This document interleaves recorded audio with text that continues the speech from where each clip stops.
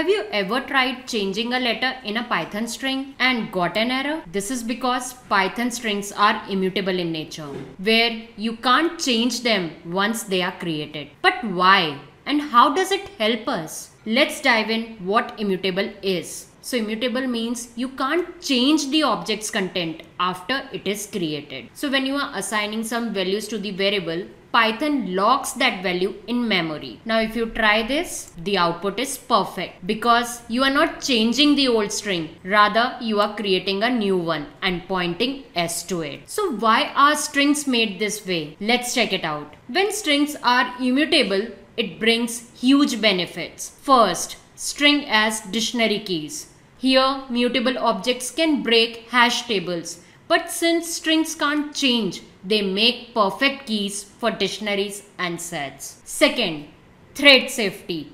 In multi-threaded programs, immutable strings means no one can change a value that you are using, which makes programs safer.